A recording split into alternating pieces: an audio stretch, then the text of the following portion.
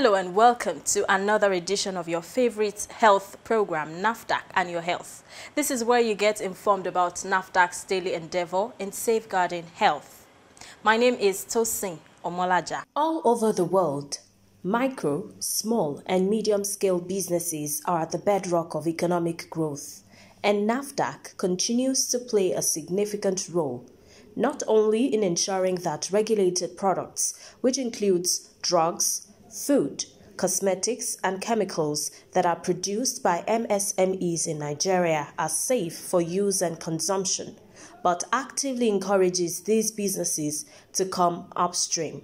NAFDAC is a regulatory organization, but it's also an organization that impacts trade. NAFDAC controls the importation, the exportation, manufacture, distribution of so many regulated products, including, of course, sale and use. But the MSMEs cover only part of these regulated products. The MSMEs cover food, water, beverage, now some medical devices. They cannot cover drugs, they cannot cover herbal medicines because they are complicated in terms of the processing. But most of the other items, the MSMEs cover. NAFDAC, as at all times, rose up to its responsibility of spurring safety and economic growth of small businesses, even in times of grave health challenges, such as the coronavirus pandemic that is menacing the entire world. During this time, the agency has been proactive in encouraging and approving MSMEs capable of producing products that can help prevent and/or treat the disease. Some of such are production of alcohol-based sanitizers and so on. For the last 5 to 6 weeks, NAFDAC has been working around the clock in terms of providing the commodities that are needed for COVID-19. The testing kits are out of the range of the MSMEs because the testing kits are biochemistry-based, science-based devices. But we have many or several others that MSMEs are now doing because we want to build this local content. And this includes masks, sanitizers, and PPEs. We have registered over 70 companies over the last 5 to 6 weeks that are making sanitizers, and we are using expedited approval, emergency use approval, and this is certified by WHO. For masks, the one thing that gladdens my heart is that we are now thinking local. So many people now are making masks. This is extremely important for us as people, because the government cannot provide everybody masks. Therefore, it's an opportunity for micro, small businesses to start making masks. The MSMEs are focusing on the barrier mask, the non-medical mask, which you and I need. And I'm very happy that now we have local companies that are making masks. We still have a lot coming from overseas as imported, but by and large we have several companies now making masks. PPEs also, MSMEs are covering that. It is a good thing for Nigeria because we need to look inward and have a sense of self-sufficiency. It is not everything we have to buy from outside, but that has been our pattern for decades. But something good is coming out of COVID-19. NAFDAC, and indeed its Director General, take the issue of MSMEs very seriously. First, because it is central to the objectives of the current government of the Federal Republic of Nigeria, as enshrined in the President's Executive Order No. 1, and supported by several initiatives. And secondly, the economy requires this crop of businesses to consistently grow GDP. This is extremely important for us in NAFDAC because with what we have today, our attention must be on MSMEs. Because if we don't have strong MSMEs, we will not have trade. Let's take day-to-day use, for example. Food, water, beverage, things like that. We have to make sure that our MSMEs sectors are strong enough in order to be able to provide quality products. That's where the regulatory comes in. Quality products for our people. So, NAFDAC and MSMEs are kind of joined at the hip, because with our regulation comes also trade. With our regulation comes reduction of unemployment. With our regulation comes increase in our GDP. NAFDAC is seizing the moment to do more to support and encourage local production of regulated products by creating new pathways for participation and economic growth, especially for MSMEs. The COVID pandemic has given us a lot of opportunities to look internally. It has given us opportunity to think local content. So this is a good time to actually show what NAFDAC does well. We do many things well, but in terms of MSMEs, we are trying to encourage more people to join that sector. Very soon we're going to launch the MSMEs Palliatives Program from NAFDAC, giving incentives to MSMEs, giving a drastic reduction, about 80% reduction in the registration fees. We're going to assist them in registering using our e-registration portal. This is very important to us because we want as many MSMEs or micro small businesses to join our database, to increase our database. The first couple of hundred people that register with us, we register free. Then we're going to have a drastic reduction in the registration fee, up to about 80%. And then we're going to have assisted registration. A lot of our MSMEs are not computer savvy. With that, we were preparing and we got some computers distributed to some of our zones. We still need more computers, but at least we are starting from somewhere. And we're going to give incentives. Why? Because the time is so bad for many people economically. Nigeria has lost a lot of income due to downfall in the oil price. The lockdown has not helped us generally as a country. So we want to incentivize our micro small databases so that they can do their businesses not using too much investment. All of these initiatives that are being brought to bear are in addition to all other measures the agency had put in place before now. For instance, since May 2018, the agency had decentralized its registration structures to allow Nigerians from all over the country register in their various states and zones without needing to visit Lagos or Abuja. In Lagos, the commercial capital of the country, a dedicated directorate was also created to focus and cater for MSMEs. Some of NAFDAC's major instruments of encouraging MSMEs and ensuring that they carry out their business activities under standardized guidelines are sensitization programs, workshops, trainings, as well as exhibitions. NAFDAC MSME sensitization programs spans the length and breadth of the country and reaches out to people of all walks of life. The agency's outreach touches every sector, including the military. Even though we are retiring, but we are not tired. The reason why they bring this lecture is for us to get aware of what we are going to do and be so that we don't fall victims of fraudulent acts. We have gotten many information, like they have told us how we can register and the registration time that it takes 90 days for small-scale businesses, 120 days for medium-scale businesses, and other things that NAFDAC is doing from the side. In fact, for me to know that NAFDAC also inspect products before they produce their product, they inspect raw materials, personnel, so all these things.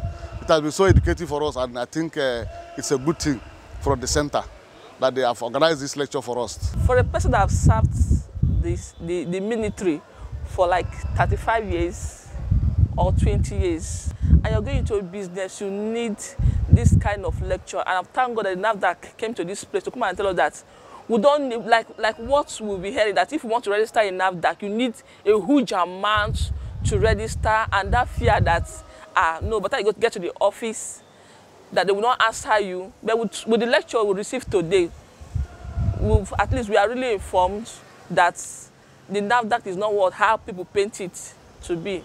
Many prospective players in this sector of the economy had hitherto been swindled by so-called consultants who act as middlemen for the purpose of NAFDAC registration. This particularly has led many Nigerians to recede to the background and produce their products illegally and without help and supervision from NAFDAC. One of the most important advantages of going through NAFDAC is that small businesses who can't afford to hire certain expertise can get support and guidance as to how they can improve their production and indeed their market share. Exports is one other area where MSMEs have continued to fail and falter, and the agency is working tirelessly to educate the players in this sector about the advantages of getting regulatory support. In terms of exports, I mentioned earlier that our core mandate is to control exportation aside from importation. If we are supposed to control exportation, it means that we have to feature in exports or in exportation of goods. Last year, actually about a year and a half ago, I instituted the export committee because we weren't that focused, and now we are more focused. We now interact more with other agencies that are involved in exports. Why is this so important? Because about 70% of our exports are rejected. I'm big on trade. It's not just regulatory. When we export and about 70-something% are rejected, that is almost scandalous. Because many people don't come through NAFDAC. Because NAFDAC doesn't go out to say, yes, we are supposed to be controlling export, come. So we are doing a lot of sensitization now. And the good thing about export is that we don't charge anything. NAFDAC doesn't charge money, except for 5,000 naira, just to be sure that you're on the single portal window. So MSMEs can use this avenue to generate income, but it has to be of quality.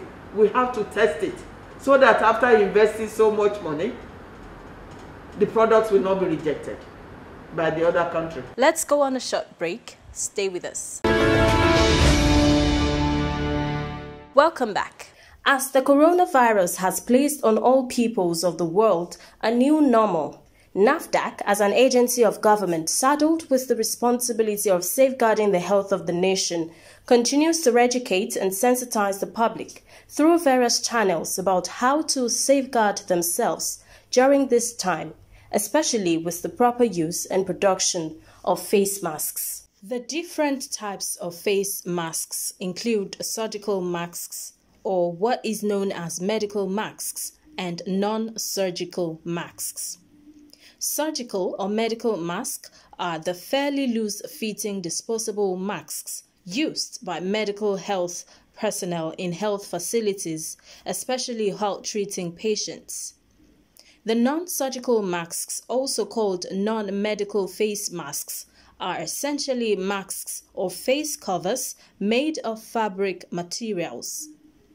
They are not standardized and are not intended for use in healthcare settings or by healthcare professionals.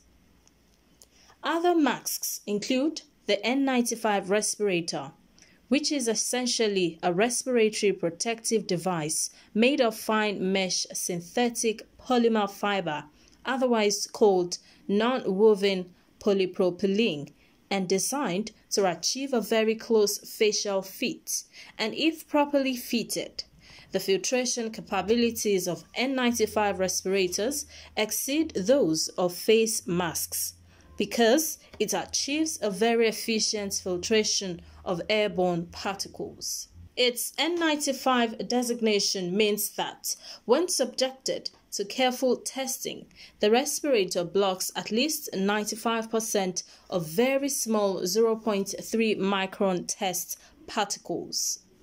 The N98 respirator is a respiratory protective device designed to achieve a very close facial fit and very efficient filtration of airborne particles. Made of fine mesh synthetic polymer fiber, otherwise called non-woven polypropylene, the N98 designation means that when subjected to careful testing, the respirator blocks at least 98% of very small 0.25 micron test particles. There is also the KN95 respirator. This mask is the Chinese version of the American N95 respirator with significant difference in design and face fit. So it is extremely important for non-medical masks or the type of mask that you and I will use, barrier mask, to be made of good material. So not all non-medical masks are the same. It depends on the type of material. The material that is used can be any type of fabric, non-woven wadding, 100% cotton most of the time is used. Polyester, linen, or knit fabric can also be used. But for somebody to be sure that they are wearing, that the mask is protective enough, the thickness is extremely important. And NAFDAC is going to be testing that, not because we're supposed to, but because we want to safeguard the health of our own people, so that anybody that is going to be making masks now will know that they should choose the fabric carefully. If somebody has a barrier mask on and another person lights a cigarette lighter, for example, and that person can blow that cigarette lighter off, the barrier mask is not protective enough. If the person cannot blow that cigarette lighter off, then it is protective enough. It's a simple test, and I believe that people can easily do that. We are very good at making sure that things are okay if we are guided well. It's time now for the news on NAFDAC updates.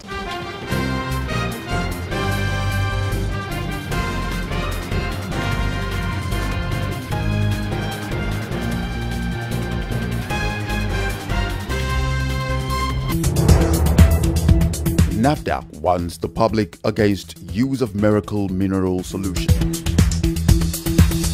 The National Agency for Food and Drug Administration and Control, NAFDAC, warns the public against the use of miracle mineral solution, MMS. The agency can confirm that this solution has potential life-threatening effects on consumers. According to NAFDAC Director General Professor Mojisola Adeyeye, miracle mineral solution MMS contains sodium chloride and when mixed with lime and lemon becomes chlorine dioxide, which is harmful to humans. The public are therefore advised to stay away from this miracle solution. Non-surgical face masks should be washed daily. NAFDAC enjoins the public that non-surgical or non-medical face masks, which are reusable, should be washed daily to properly protect the user consistently from the dangers of being infected by COVID-19. As for the production of these face masks, The agency strongly advises that they should be made with double layer of fabric to increase absorbency and effectiveness. Preferably 100% cotton material is best for making non-medical face masks, although polyester, linen and knit fabric can be used.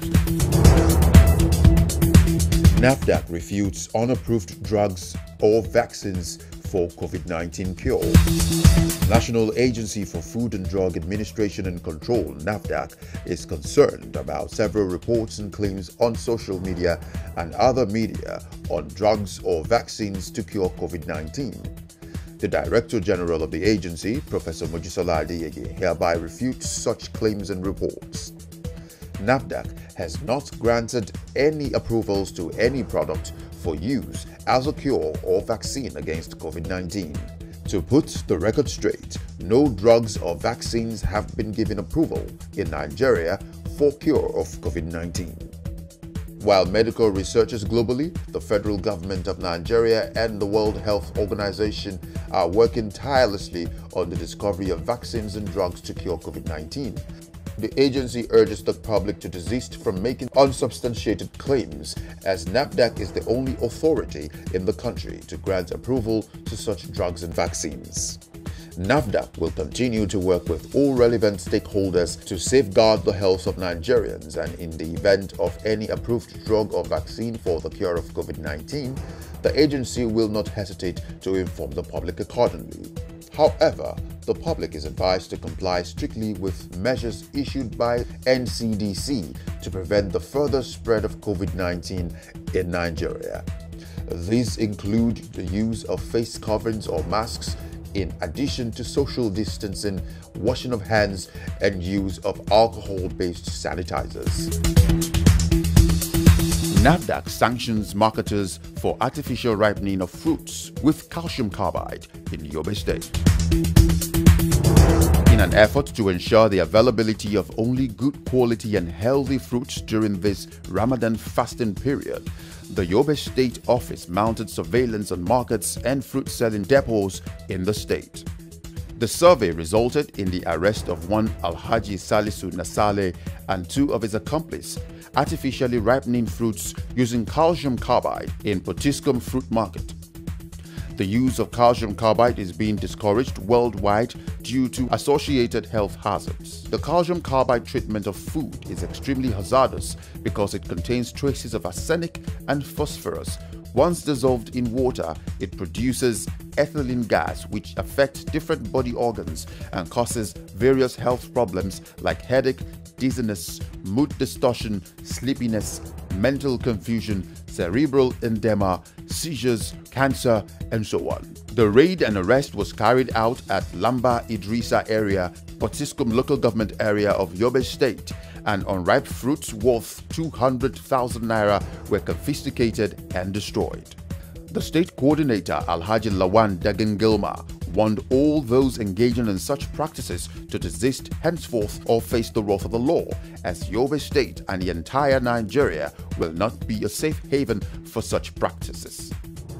He appealed to the general public to report anybody seen engaging in sharp and unhealthy practices that will endanger the lives of the public.